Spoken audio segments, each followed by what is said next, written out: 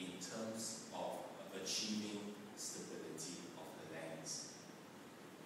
Whereas with an accelerated stabilization design or an ASD design on the left-hand side, whereby there are 4 zones of stability, 2 on each side equally balanced, well, that does not depend on force of gravity.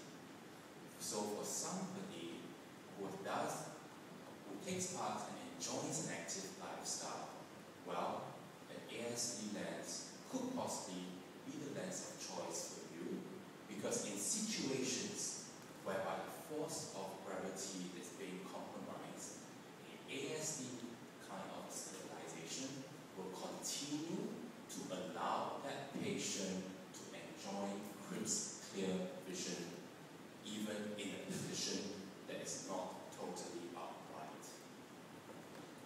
So I'm going to kind of like show an illustration now on how ASD lens, which is the one on the left-hand side, was able to defy gravity and hence is able to provide superior vision, specifically clear, stable vision all of the time.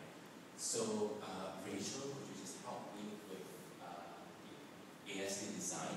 So here is a lady that's come back from work, resting on a couch with her eyes, right, with her head tilted in this direction.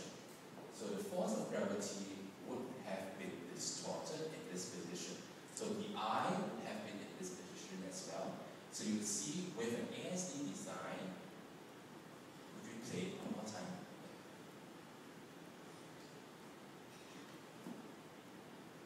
Right. So the lens continues to be in its correct position with the 4 zones of stability on each side. Alright?